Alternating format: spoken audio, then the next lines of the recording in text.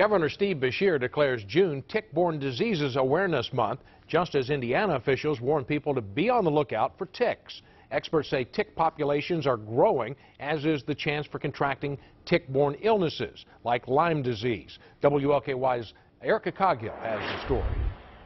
The concern isn't just how many ticks are out there, rather also how small they are.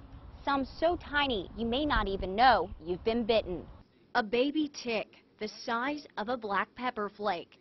Experts say now is the time ticks peak in their reproduction cycle, leaving many of the hard-to-spot babies behind. Nymphs are out attaching to people and you don't know it. These small deer ticks are what bit Logan McCulloch, giving him Lyme disease in 2011.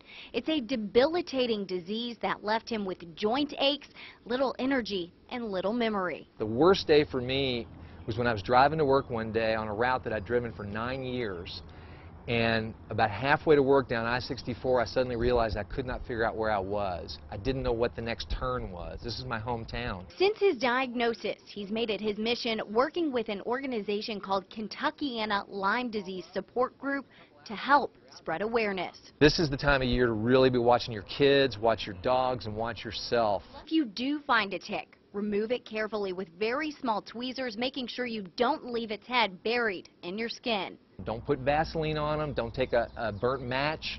Don't do anything to force that tick to regurgitate what's in its stomach into your blood system.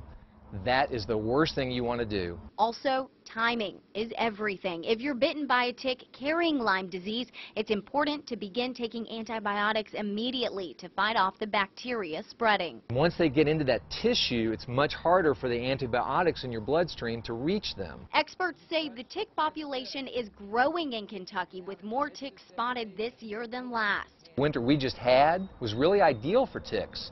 When there's snow on the ground, actually, the ticks do better under a layer of snow because it's actually warmer under snow than without snow in cold weather. Snow's an insulator. McCulloch suggests tucking pants into socks and wearing tick-repellent clothing, also protecting your animals.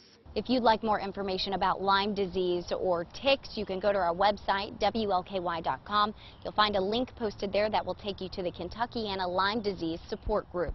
Erica Coghill, WLKY News.